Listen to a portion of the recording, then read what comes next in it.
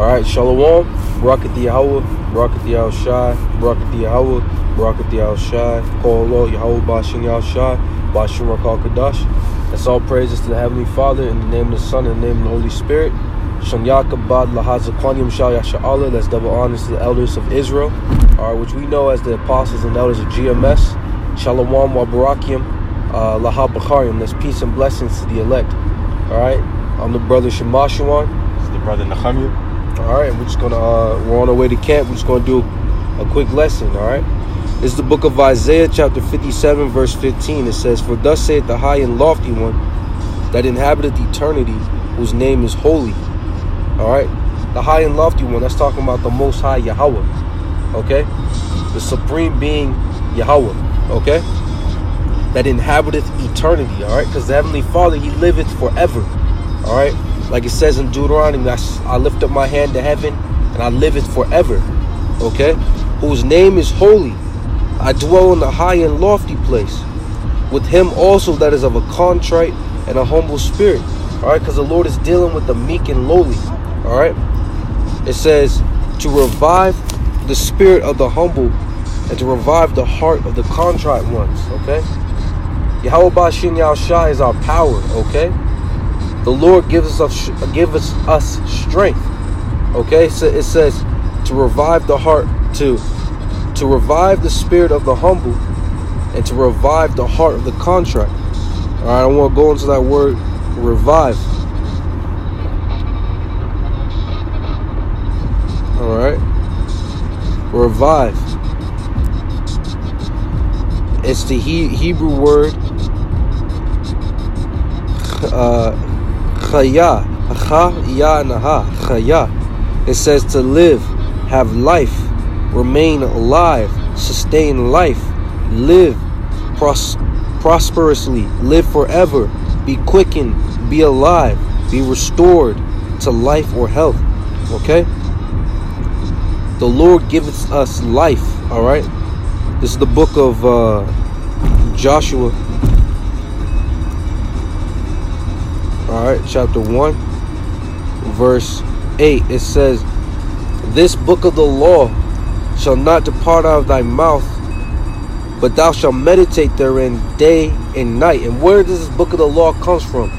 It comes from the Heavenly Father through his Son. All right, Yahawashi is known as the word of the Heavenly Father, and we're to meditate upon Yahawashi, all right, the Heavenly Father's word, day and night.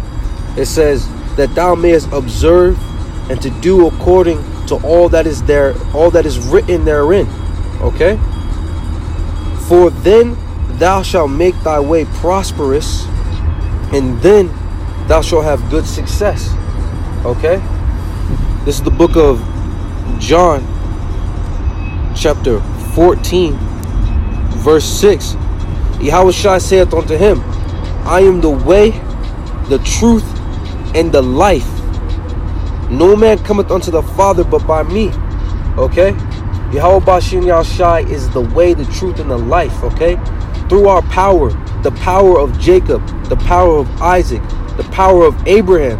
Okay, through the knowledge that they've given the men of the Lord.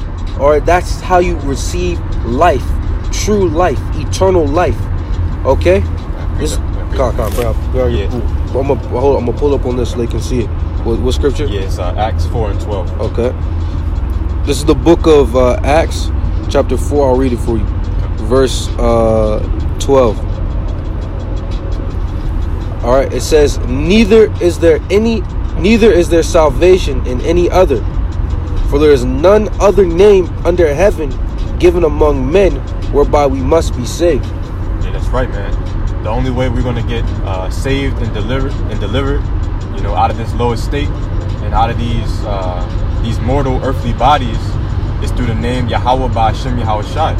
Okay, and then, you know, that's the only way to deliverance and immortality.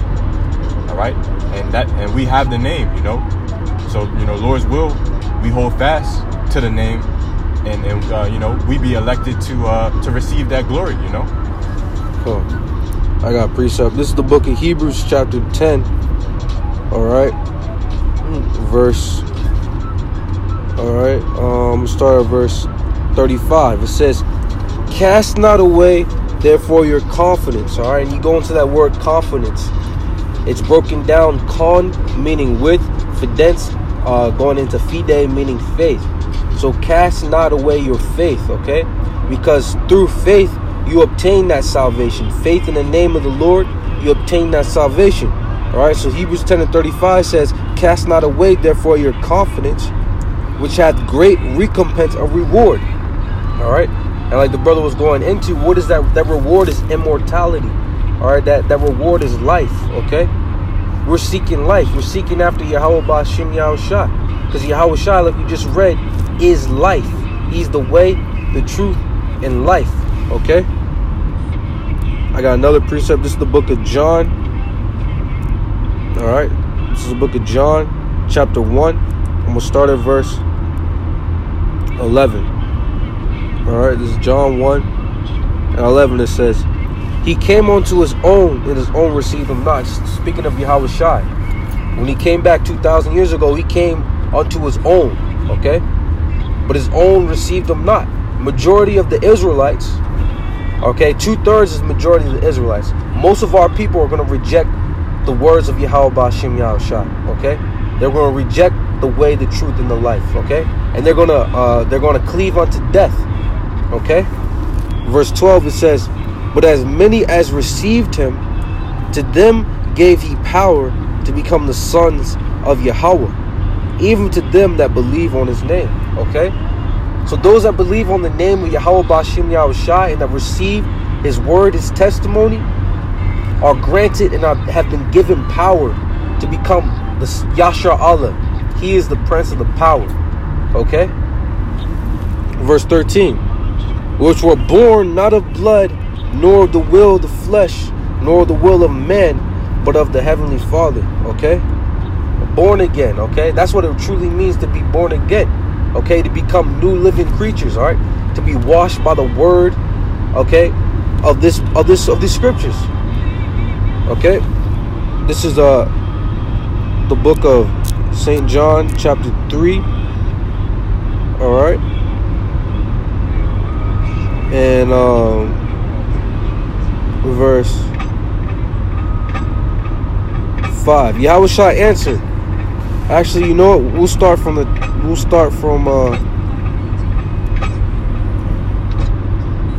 verse 3. This is St. John 3:3. All right, Yahawashi answered and said unto him, verily, verily, I say unto thee, except a man be born again, he cannot see the kingdom of the Most High.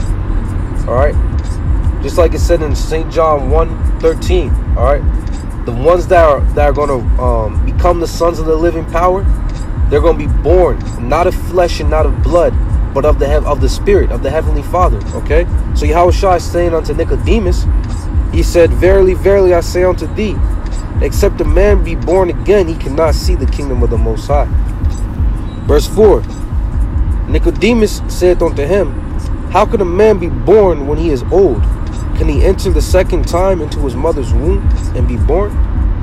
Okay, because he was simple. He didn't understand the saying that Yahawashi spoke. He literally thought that he had to go back into the womb of his mother. But that's not what Yahawashi was speaking of. This is verse 5. Yahawashi answered, verily, verily, I say unto thee, except a man be born of water and of the Spirit, he cannot enter into the kingdom of the Most High. Okay? So you gotta be born of the water and the Spirit, okay? You gotta be born, you gotta receive this word, okay? You gotta forsake the ways and the teachings and the philosophies that the world taught you. Alright, and you gotta cleave onto the ways, the truth, and the life of Yahawashi, this word, okay? Verse 6. That which is born of flesh is flesh, and that which is born of the Spirit is spirit. Marvel not that I say thee, ye must be born again. Okay? The wind bloweth where it listeth, and thou hearest the sound thereof, but canst not tell where it cometh, and whither it goeth. So is everyone that is born of the Spirit. That's right. That's why when you see men of the Lord breaking down the scriptures, a little bit of here, a little bit of there, you don't know where they're going to go because they're born of the Spirit. That's a sign of a man that is born of the Spirit. You got a precept about? Yeah. I get Revelation 19:10.